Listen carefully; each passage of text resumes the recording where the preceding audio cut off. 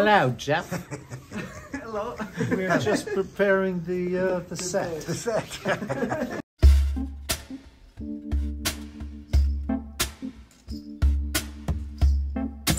Before Christmas, I wrote in the newsletter, so I always do, some self-deprecating thing about you can look forward to hearing from me in a couple of weeks, and some, stupid thing that happened to me, like my luggage got on a different plane, and where I found a hotel in Toronto and then went to the wrong one.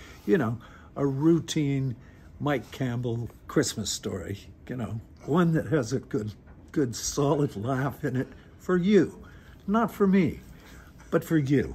Now, for those of you who've been paying attention, you will probably notice that I'm not writing anything for the newsletter the last little while. When I was in Northern Ontario, I did something beyond stupid. I did something catastrophically stupid. I did something so stupid it almost ended my life. And I'm not even kidding you, like, for real. I arrived in Sault Ste. Marie at about 10 o'clock at night on the 22nd of December. Got home, no problem. The next day, my brother and I got up, drove into Sault Ste. Marie and bought like a week's worth of groceries because we were staying at my father's house. Now, my father, God love him, just turned 95 years old on the 29th of January, so happy birthday, Dad, if you're watching this. Now, after we finished coming back from the Sioux with all the groceries and stuff, something got into me and I decided to cook all of it. So I made us a nice buttered chicken and rice and stuff for dinner. So we had a few glasses of wine. We had a lovely dinner. There was no screaming arguments. Nothing happened. My dad went to bed. My brother and I stay in my dad's basement. And in the basement is a finished bedroom that my brother always takes because he makes sure he arrives there before I do so he can claim the bedroom. In the rec room part, there's a pull-out couch, which I sleep on, and I have no problems with that. I'm always the last one to bed. On this particular instance, on the 23rd, late on the 23rd, or very early on the 24th, everyone had gone to bed. My brother was in his bedroom. I was getting ready to go into the hide-a-bed and noticed that the lights were on upstairs, which sends light down into the basement, which is annoying. So I went upstairs to turn out those lights, and then coming down the stairs, this is where it gets very, very, very vague. Like, I have no idea how. But I went backwards down a huge flight of stairs into the basement, winding up in a heap in the corner in the dark. Probably about 1:30 in the morning. I couldn't move. I couldn't move anything. Couldn't move my arms, couldn't move my legs, couldn't move anything. I had a tiny little voice, so the tiny little voice just kept saying, "Steve," that's my brother, "Steve, help. Steve, help." Now, he's like 100 feet away in a bedroom with a closed door, so he's not going to hear that at all. Anyway, he got up to have a pee, and he heard this weird noise, and he thought it sounded like me, but he thought I was trying to scare him. I wasn't trying to scare him. But this is about 4 hours after the accident, and he found me in the heap. I asked him to just, help me up, help me get up. I'm kind of wedged here. I can't move. I can't move anything. And he said, "No, you idiot. Stay exactly where you are. I'm phoning 911. And from there, everything is a blur. A whack of guys showed up. They put me on a backboard. They put a collar around my neck so I couldn't move it. I couldn't move anything. I couldn't move my arms, my legs, anything. I could breathe. My voice was getting a little stronger. And they sent me by ambulance to Sault Ste. Marie, to the emergency there, where I was to get an MRI to find out if I'd broken my neck. Then I was supposed to be there for about 20 minutes because the same time the ambulance was headed to Sault Ste. Marie, a helicopter was supposed to be taking off from Sudbury to pick me up, to medevac me to Sudbury, where they have a neurosurgery clinic and all the rest of it. That didn't happen. The one thing you can almost count on 100% in Northern Ontario is that around Christmas, it's so warm out and the water is so cold that there's enough fog to ground aircraft. What that meant was that I was stuck in Sault Ste. Marie and I could not get to Sudbury for emergency surgery, which apparently I needed because I might have been paralyzed. Well, the weather stayed socked in for 4 days, basically. They didn't have the facilities in the Sault to deal with the injury, the likes of which I had. So I'm just laying in emergency flat on my back. I have a phone that I can't use because my hands don't work. There's no Wi-Fi. The lights in the room I'm in do not go out, and they can't be fed or watered for 4 days, ladies and gentlemen. Oh, and I couldn't sleep.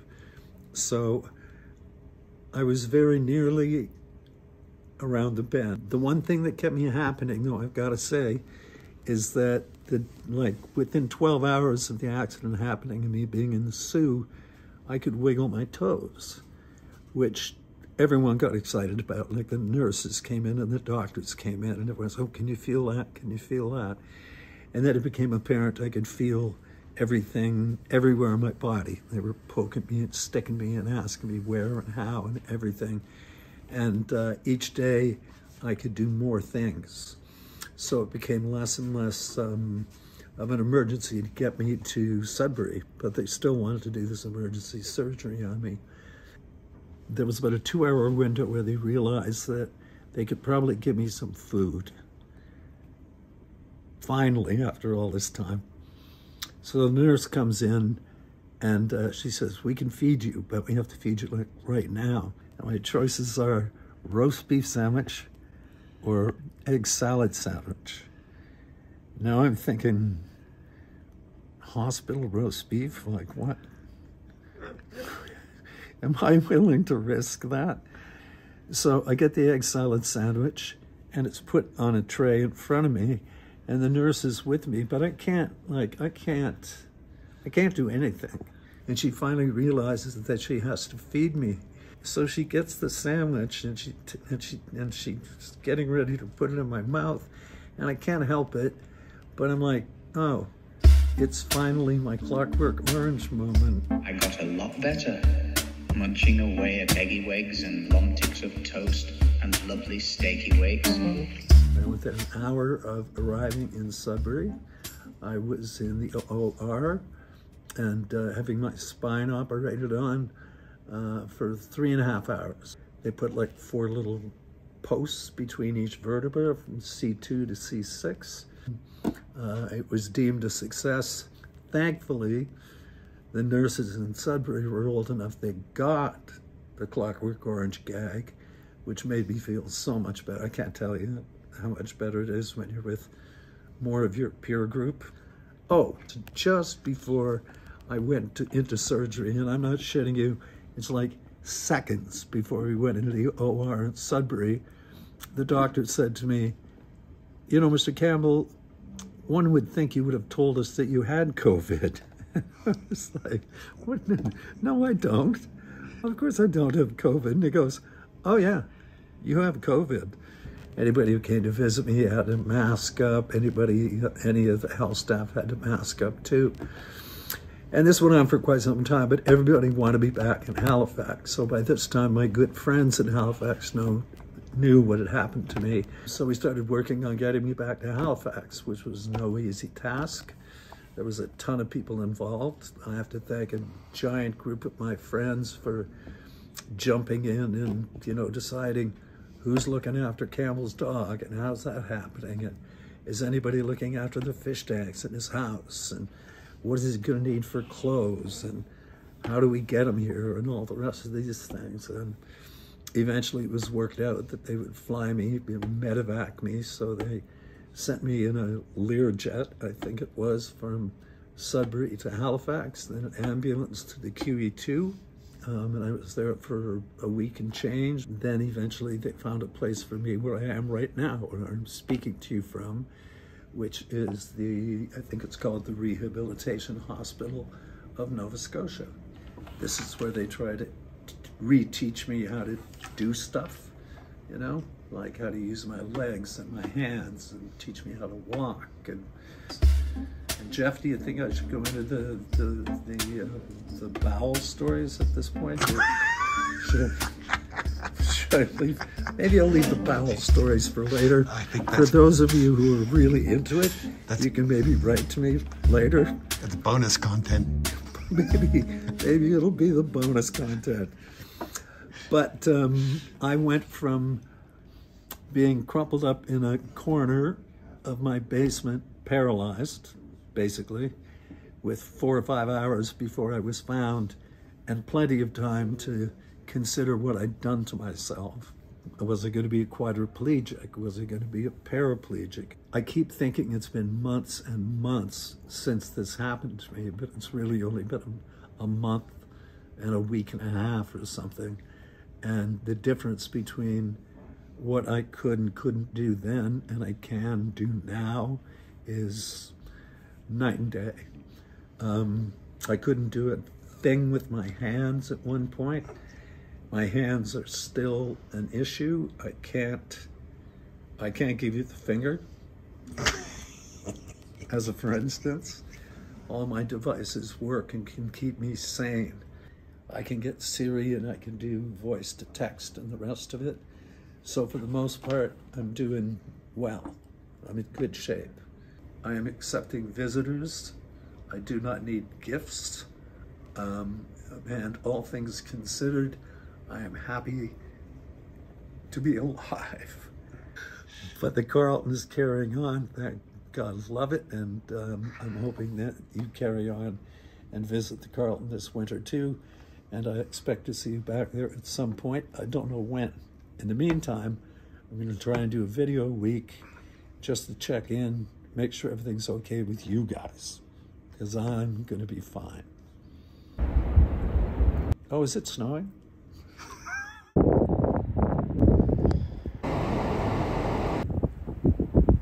I had to find a way to get back on my feet.